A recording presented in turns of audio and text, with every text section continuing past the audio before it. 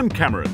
I think you'll find that this spicy aromatic soup is just what you need to warm up a cold winter's day.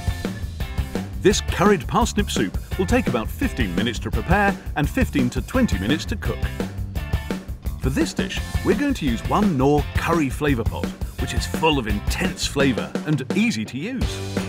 You'll also need 25 grams of flora buttery, 1 small onion chopped, 250 grams of parsnips diced, 600 milliliter of Knorr vegetable stock using half a vegetable stock cube, 200 ml of semi-skimmed milk, fresh chopped chives, 3 dessert spoons of single cream, optional.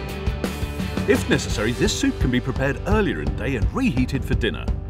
So if you're ready, let's begin. Heat the flora buttery in a saucepan and sauté the chopped onions until softened. Dice the parsnips and add them to the onions with the Knorr vegetable stock, the milk and the Knorr curry flavour pot. The flavour pot will infuse the soup with hints of coriander, turmeric, aniseed, cinnamon, fennel seed, ginger, cayenne pepper and allspice. Bring the soup to the boil before reducing the heat and allowing to simmer for 15 to 20 minutes until the parsnips are soft. Then pour the soup into a food processor, taking care not to burn as the soup is hot, and blend until smooth. A handheld blender will also do the trick and saves you having to pour the soup out of the pot. Garnish with a swirl of cream and chopped chives and serve with crusty bread.